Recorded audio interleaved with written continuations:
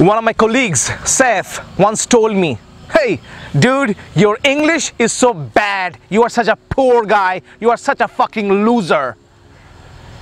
And I remember when he told me those lines hurt me, but they also kind of crushed me like this can. It crushed me, crushed my confidence forever.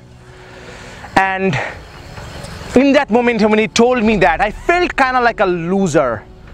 I felt, yeah, my English is bad. Yeah, I came from a Bengali medium school. Yeah, my confidence is not high. So what? I'm a good person. But because of his words, I felt like a loser. Has this ever happened to you? Have you ever felt like a loser in your life? Now that was many years ago. If you fast forward everything till today things are different for me.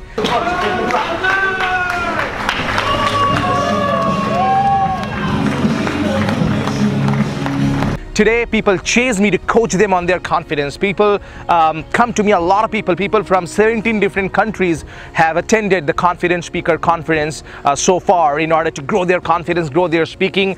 And in fact, I'm a man on a mission. My mission is to impact 100 crore people in my lifetime to become more effective, better and happier and confident version of themselves. And I'm very fortunate to say that I'm the highest paid speaker in India right now. Am I saying all this to brag to you? Absolutely not. Look, I'm not here to impress you, but to impress upon you the fact that you can make the change. Now the question becomes, what made the difference? What made the difference between me, the guy whose confidence was crushed, and me today being asked to speak on multiple stages, on big stages, and help people like you become confident speakers? I'll tell you the difference. The difference between that me and today me is one thing. See, after that incident, I increased my hunger. Write this down if you're taking notes.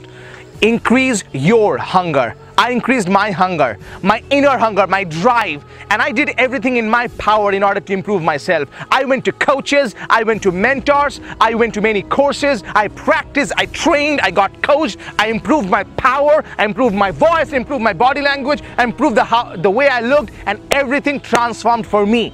So I'm telling you right now, maybe you are in a situation where sometimes people crush you like this. Maybe sometimes people tell you that you're not good enough. Maybe sometimes your wife tells you that you're not good enough. Maybe sometimes people tell you that you are not ready for that promotion. So at that time, when you get those negative feedback, when you get those hurting comments, instead of going to the bar and drinking, no. You have to increase your hunger. Instead of going and sleeping off, no. You gotta increase your hunger. Instead of wasting time watching TV, you have to increase your hunger. How to increase your hunger? You have to invest in yourself, invest time, money, energy. You know, if people say that you're not a good speaker, go develop that skill, develop that muscle in order to improve yourself. If people say that your health is not good enough, and if somebody says something bad about your tummy, instead of being worried about it, go increase your hunger to improve your body more, to run, go walk, do something for yourself, get a trainer. Man, you have to increase your power. That's how you deal with rejection.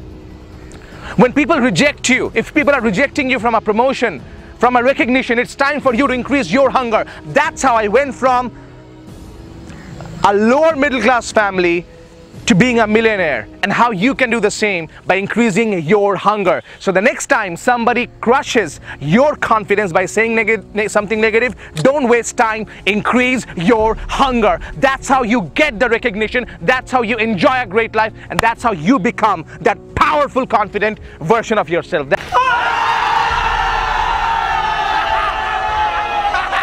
That's my tip for you right now. Bishal Sarkar here, always reminding you that confidence is not about perfection, it's all about connection.